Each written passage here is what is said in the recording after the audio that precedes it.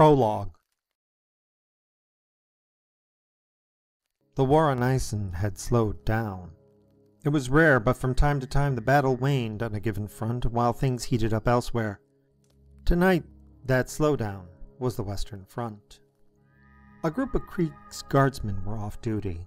The sky had cleared up and you could see the stars. In fact, it had been dry for several days now. The air was cold, making it somewhat less than pleasant to be standing around. So they gathered about a low fire. As they munched on their MREs, the topic turned around to childhood. This eventually led them to talking about their favorite scary stories. Guardsman Gamma 7365 looked about. "I have a tale of pure horror," he related. The others looked at him. One gestured for him to tell it. The guardsman took his flashlight and shined it up under his chin. "Have you ever heard the story of Theta 1? He asked. A few shuddered, but most had not heard this story. The others in the know kept quiet as Gamma 7365 continued. Theta 1 was a guardsman so successful he never failed. Not only that, but not once did he get wounded. Eventually he lived so long they had made him the leader of his own regiment, where he led from the front with distinction. That is when he became Theta 1. Unnoticed by all, the sergeant had quietly slipped out of the firelight, going to parts unknown.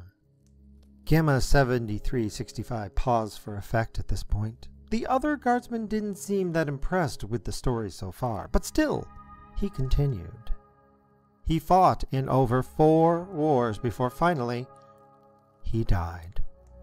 He paused again, long enough for those listening to shrug or nod with approval.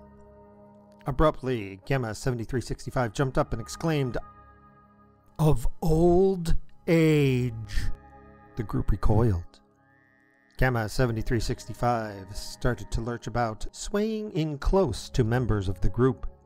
He passed on peacefully. One of the new recruits recoiled in disgust. He swung around to get in close to another. "In his sleep," he cried. This caused the new guy to let out a sharp, yet strangled yelp. Gamma 7365 straightened up and slowly went back to sit down. He leaned in close to the fire. He died at the start of this very war over 12 years ago, he continued.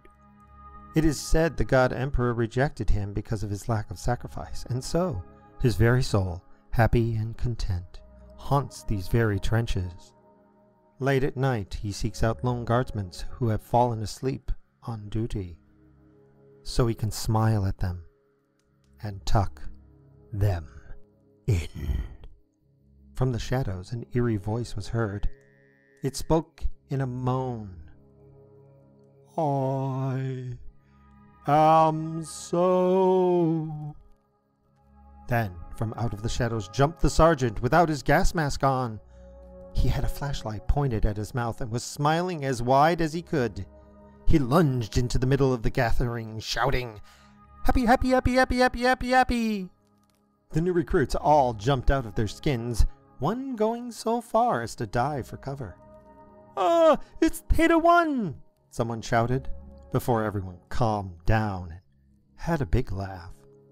As they gathered around the fire again, the veterans making fun of the fresh meat, a figure stepped into the firelight from further down the trench.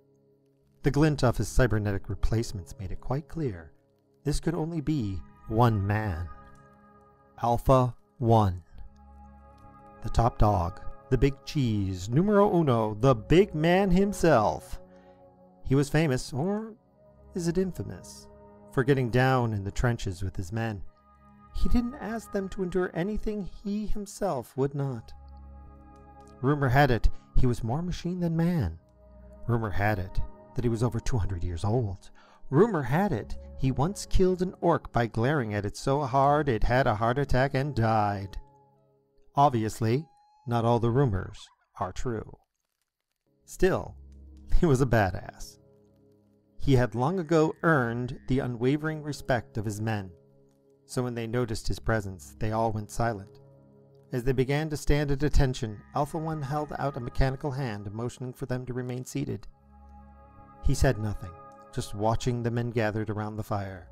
His eyes flitted from gas mask to gas mask, looking for weakness, considering how to encourage their strengths. He walked over to a bench the men had pulled up to the fire and pointedly looked at where the sergeant was seated. The sergeant got the message and moved over to give Alpha 1 some room. Alpha 1 sat down and warmed his hands by the fire, which seemed like an odd gesture, considering that both his arms had been replaced with cybernetics at some point. The men just sat there in awkward silence, not quite knowing what to do.